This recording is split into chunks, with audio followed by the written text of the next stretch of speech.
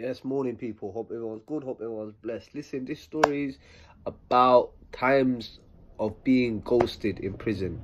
Ghosted means when someone don't arrive on the visit to come visit you. They've told you they're going to make it. They told you they're going to be on their way, but unfortunately, they don't actually make it to the prison. So I tell you a time where I've got remanded when I was 17 years old. Yeah. As I got remanded when I was 17, what happens next? Obviously, I'm on road, innit? But this time now I got remanded for some, was it armed robbery? I'm not sure. Armed robbery, innit? I got remanded for robbery these times now, yeah? So, I was on road with a couple of man. Obviously, I was on road with these man for many years, innit? You understand? For a few years, and obviously used to eat together, and every day we would be together, we'd be breaking bread, whatever. We're breaking bread, innit? You know what time it is, innit? So these are my brothers, you know. We eating off the same plate, we're sleeping, we're waking up, first thing. These times now, we didn't have Snapchat or we didn't have stuff like this, so we knew where we had to link up. We have to link up like Crown Street or somewhere around there, innit? Crown Street is a street in Acton. So anyway, cut a long story short, I end up going on to my visits. But then when you go to your visit, you're all excited, you know. Imagine when you get charged for a violent offence. So if you got charged now for a thingy,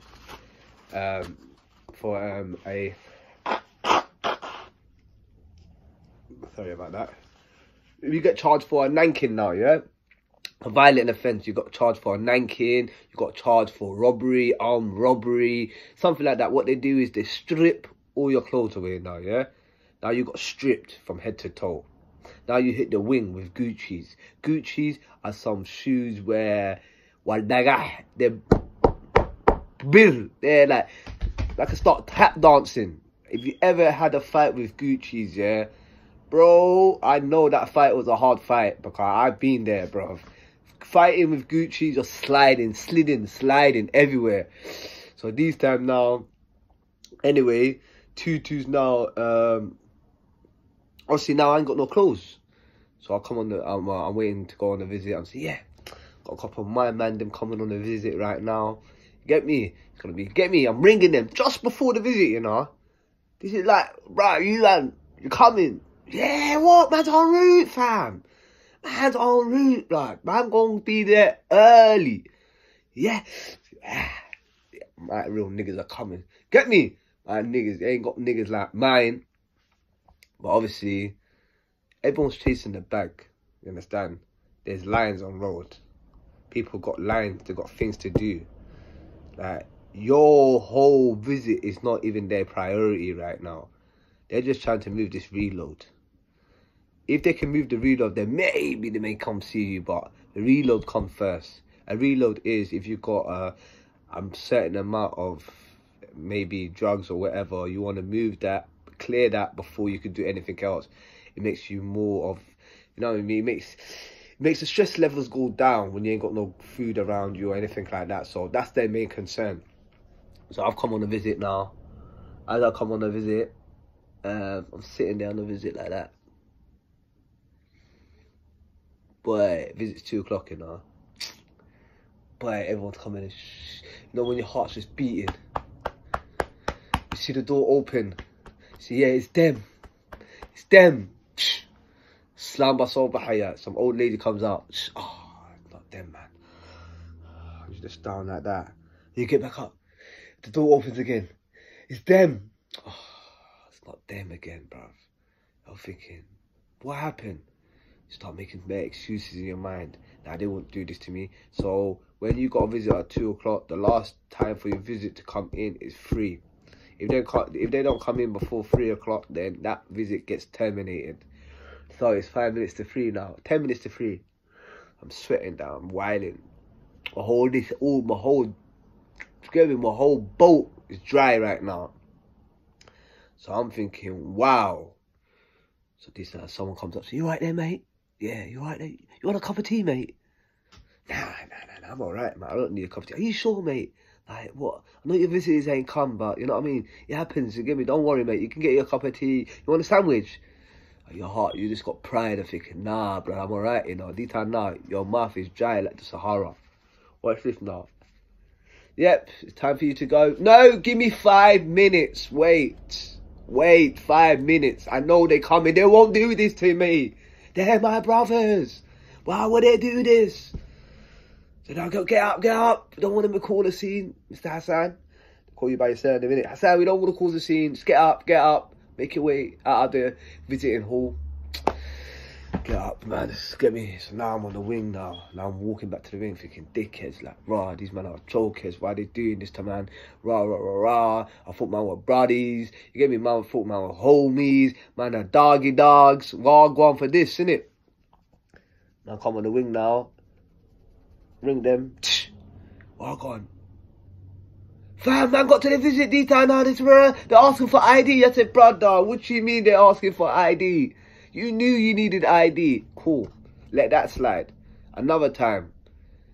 And I had bare other visits. So the moral of this story is, yeah, bro, if you think you're out here, you're banging for certain people, you're out here, you think you're showing love to certain people, bro, the streets don't love you, homie. That's what I'm telling you. The streets don't love you. They love the falus, the money, the lag.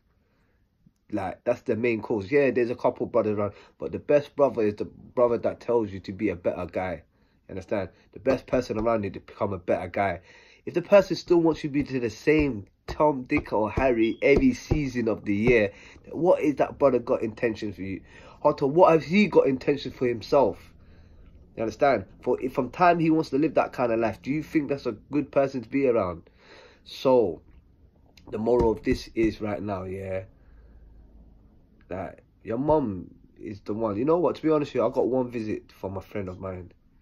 You know what I mean? His name was Omar. Omar's from East London. You understand? Omar is my good brother. Really good brother. I met him 14, 13 in Bow. My dad used to live around Bow area, so this is how I met my man, innit? Good brother. He come visit me. You understand? Guess where this brother is right now? As we speak, this brother is in a mental hospital. You understand? And may Allah release him from that place. I mean, and he hurts me. It's like always is the good ones that something happens to you. And it's, you know what I mean? So yeah, man, if you think you're out here and you got a squad, like, forget about that, man. Everyone's chasing the money. You understand? Focus on yourself, focus on your family, and focus on what's good for you. Get me? Life is not about growing through it. It's about growing through it. Don't just go through life. Grow through life. Learn from your mistakes. Elevate. Do you know when you go into prison, you come back out the same age? You know, man, spent like 3-4 years in there. Yeah? One big sentence, I spent 3-4 years in there. Do you know, I came out the same mentality on this some bird thing. But yeah, right now, since I've been on road for a long time now, yeah, but my mentality is grown. If you know me as an individual, then you know that Gule's becoming a lot more mature than what he was 10 years ago. You understand? So what I'm saying is, man, get into your books, man.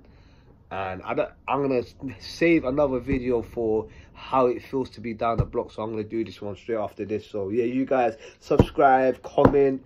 If you like the video, then yeah, show love and yeah, reposting it. Don't know, man. Hope you guys learned something from this. Just know you ain't got nobody but your family. Get me back, but your mum. Mum's the main one. You understand? So don't put your mum through these things. You don't want your mum being sniffed up by dogs.